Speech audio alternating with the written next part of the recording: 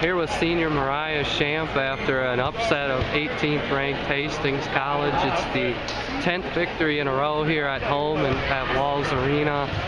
Just talk about the kind of the electricity of the night and the emotions of winning a match like this.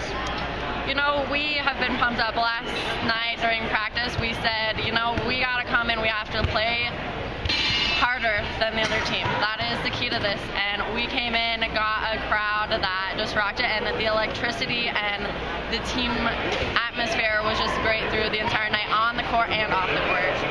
What was the key to beating a team like Hastings? They've beaten a lot of very good teams this year too. How were you able to do it tonight?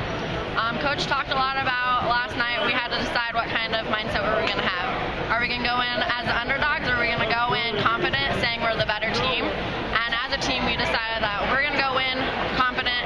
We are the better team. In our mind, this isn't an upset because we just proved to Hastings and the rest of the GPAC that we're not a team to mess with, and we're no longer an underdog. We are here to fight. What was the feeling like after you did drop the first set? What was kind of the talk in the huddle and the feel of the team?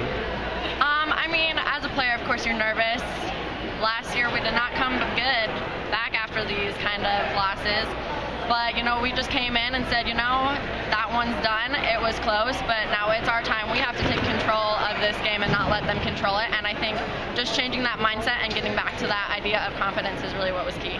What did you think about the crowd tonight? Obviously, as big a crowd as maybe you've seen in your career, probably at least that we've seen the past few years. Oh, absolutely. Biggest crowd for sure since I've been here. And, you know, without them, there's times I don't think we would have made it through. They really brought it and helped us through that fifth game. And I think that was part of our problem in the first game. We're not used to such a big crowd, and we thought we were playing for them, and coaches kept reminding, they are backing you up 110%. You're not here to prove anything to them. They're supporting you. So it was great to be able to have a crowd to electrify us. Do you even allow yourself yet to think about this weekend's matches, or are you just going to try to enjoy this one? Of course we're going to enjoy it, but even in the locker room while we were waiting for Coach, and then even after Coach was done talking to us, we said this is only one win of many that's going to happen this season, and we are so pumped to bring it to Northwestern because I don't think they're ever going to completely know what's coming to them this weekend.